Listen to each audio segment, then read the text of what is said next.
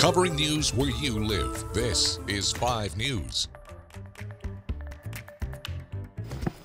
Well, thank you for joining us here for the latest news and weather where you live. I'm Joe Ellison.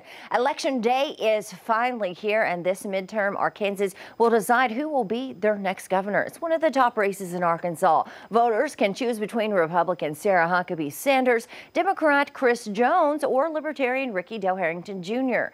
We also have 4 issues on the ballot that you'll see when you go to vote.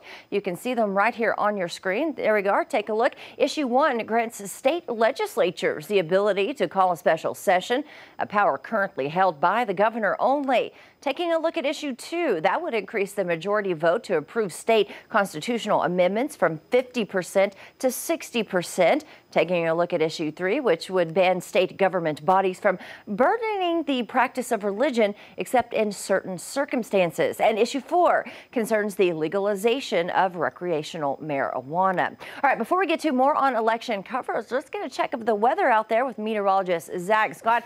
Zach, what can people expect as they're heading out to vote today? Hey, Joe, overall, it's a great day. Again, for November standards, temperatures are really mild, and we could see some nasty weather. You could have cold weather, you could have rainy, stormy weather. We could see it all, but we're seeing the nice side of fall come in. We do have that low rain chance, mainly for your AM hours on Tuesday. We're talking about far northwestern Arkansas, most of the activity into northeastern Oklahoma, but the rain chance is low, but it's there. You can't quite roll out a stray shower or sprinkle, a brief one, far northwestern Arkansas, mainly during the AM hours. Overall, election day forecast, again, nice. We started out cloudy. We're looking for sunshine to mix in as we go deeper into the day. Temperatures getting into the 70s. Overall, going to be in the lower to mid 70s, topping out northwestern Arkansas, widespread mid 70s across the river valley. And we'll look for another mild night as we go overnight into Wednesday. Temperatures well above the average for this time of year. Seasonal average for northwest Arkansas. Climatologically speaking, we should be closer to 38 degrees. Yeah, we're well above that, over 20 degrees warmer, and we're supposed to be more in the lower 40s. We'll probably be more in the lower 60s going into Wednesday morning for the River Valley. Another mild start Thursday, but a strong cold front comes crashing in as we go Thursday late afternoon and evening. We'll wake up in northwest Arkansas 30s on Fridays, 20s into the weekend. Yeah, we had a big freeze a week or two ago. We've had mild weather since then. We've got another big freeze coming in. Temperatures will be into the 30s and 20s for the River Valley as we get into the weekend. We'll also have a chance for some showers and thunderstorms late Thursday. We'll keep our eyes on that forecast as we go through the next couple of days. Joe?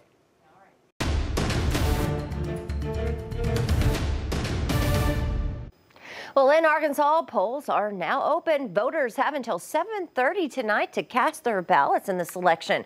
Now, you can vote anywhere in your county, but when you go to vote, don't forget you'll need to have a photo ID with you. An Arkansas driver's license, U.S. passport, military or school ID, concealed carry license, or your voter ID card are all accepted. And if you need a ride to the polls, don't worry, area bus lines are making that a bit easier. Bus rides are free for Fort Smith Transit riders all day today. Just use the Route Shout 2.0 app to plan your trip. Now in Northwest Arkansas, Ozark Regional also offering free rides. You can set up your ride at ozark.org. And to find out everything you need to know about the elections in Arkansas and in Oklahoma, including where to find your nearest polling site, all you have to do is just text the word right here, VOTE, to the number on your screen, 479-785-5000. We'll send you back our local election guide with information on each of the candidates for governor and those 4 issues that are currently on the ballot. Plus, we'll have continuing coverage of elections all day at 5newsonline.com. All right, in other news, a major expansion is being planned at the Ream plant in Fort Smith. Our content partner, Arkansas Business, is reporting the company announced yesterday a $20 million expansion. This expansion they expect will create 100 jobs and increase production capacity there at the plant. Plans also call for a training and innovation center to be added. Meanwhile, the city of Gravette is holding a ribbon cutting for a newly installed story walk that's at Hiwassee Park. Now, this story walk is a set of 18 displays. Those are all stationed along the walking trail there at the park. Each display features pages from a children's picture book.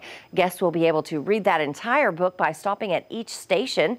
Karen Benson is the library director for the Gravette Public Library and thinks this will be a positive addition to the community.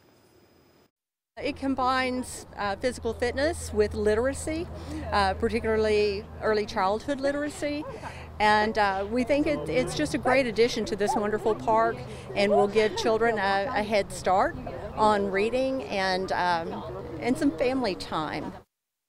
Now, she also tells us a new book will be installed each month there at the park. Well, those are some of your top headlines and news on this election day. Of course, we'll continue to follow the news all day. We'll have full election coverage coming up today on your 5 News at 4, 5, 6, and then at 10. Of course, catch up with us again tomorrow morning on Wednesday on your 5 News this morning. That starts at 4:30. I'm Jo Ellison. Have a great day.